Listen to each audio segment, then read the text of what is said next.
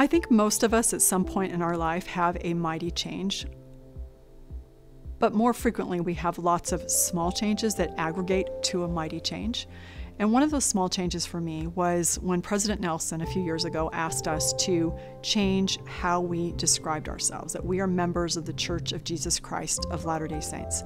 And initially that was a little bit difficult for me. It's a lot easier to say I'm a Mormon.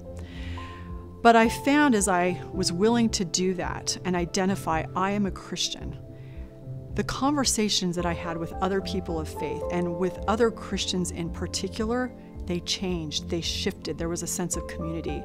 And I can think of a number of very powerful spiritual experiences I've had since that time. And I think it resulted because I was willing to start identifying myself as a member of the Church of Jesus Christ.